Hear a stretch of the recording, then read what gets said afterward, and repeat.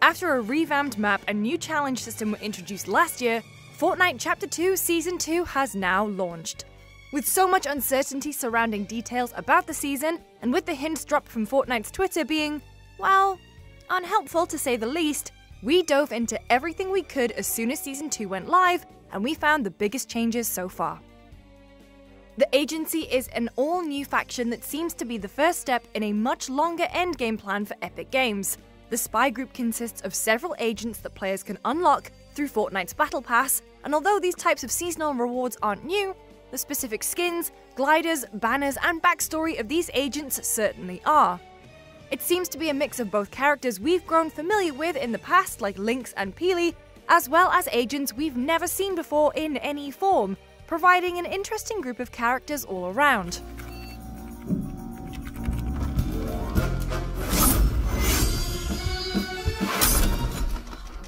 Henchmen are a new addition that surround various parts of the new areas on the map. The rig, the grotto, the shark, the yacht, and the agency are all official named locations rather than the smaller landmarks. The rest of the map will look familiar to players, but these additions change the overall look and aesthetic of the map to fit a scene one might expect in a spy movie.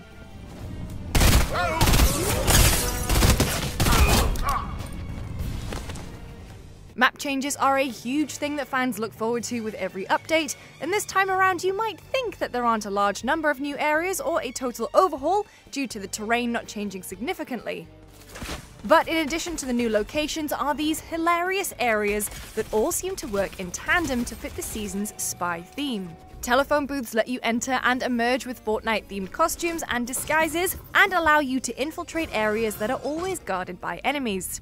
Henchmen now guard specific hideouts and fortresses throughout the map and can be defeated, or even downed but kept alive in order to use them to pass by ID scanners in these areas.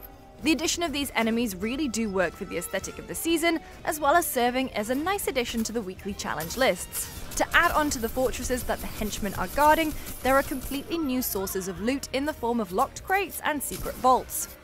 To gain access to the vaults, you need to find a henchman boss in any guarded location. Defeating a boss will give you a keycard that will grant access to the secure vaults. There are also the locked crates that require an ID scan to bypass their security protocols. Two main ways have been discovered already for players to unlock these crates.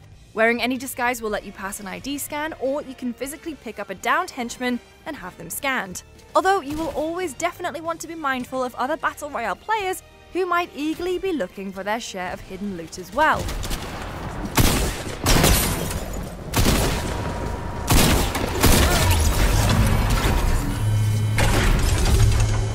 One of the biggest surprises to kick off the current season is the addition of Deadpool.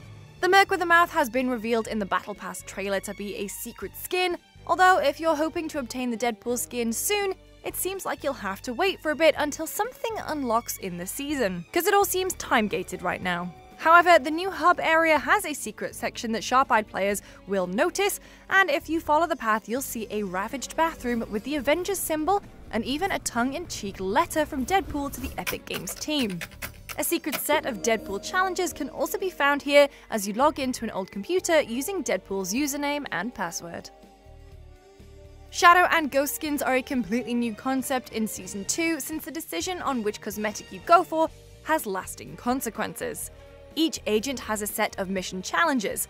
For instance, the opening week's set of challenges involve the Agent Brutus, and upon completing his challenges, there's a Shadow or Ghost secret mission that you can take part in, allowing you to choose which style you want your agent to have.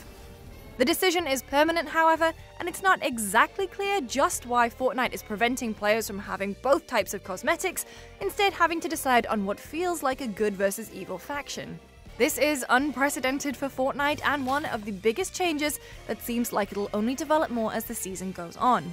This season is off to a fast start as it shakes off the sluggish extended tenure of Season 1, and these 6 changes are just the tip of the iceberg, as more agents will be unlocked over the course of the next few weeks, and the trajectory of this season's story becomes more clear.